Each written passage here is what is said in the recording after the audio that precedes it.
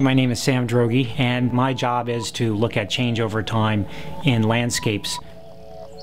Some national parks were talking to us about how could they monitor change, specifically the Appalachian Trail. It's very difficult, though, to come up with a monitoring program for those trails. It's far away from roads, and people who do park-based citizen science monitoring, they prefer not to walk for miles and miles just to measure something and then have to come back. And this is an idea that replaces a traditional network by creating a citizen network. The basic idea is to use camera stations to track changes in landscape without a lot of expense and without a lot of disturbance to the surrounding area.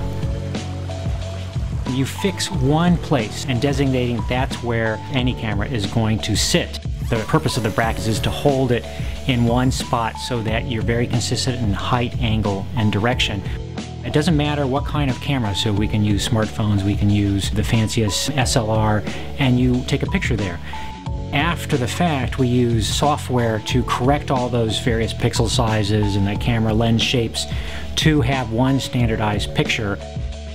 Rather than snapshots taken randomly, here you're actually creating a historical time lapse of change over time at that landscape for days, for months, for years.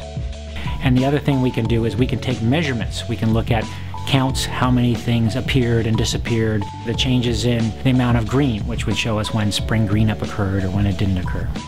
Additionally, within an urban environment, we may not be looking at some of the natural features, but there's lots of spots that change quite rapidly.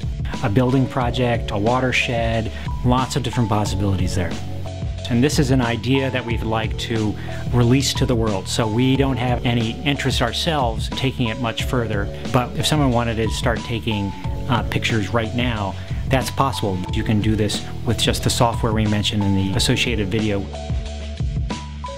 And the bigger picture can be a large organized network of people, something like geocaching does for finding things, where camera stations are posted on the web and anyone can go to these spots and take a picture.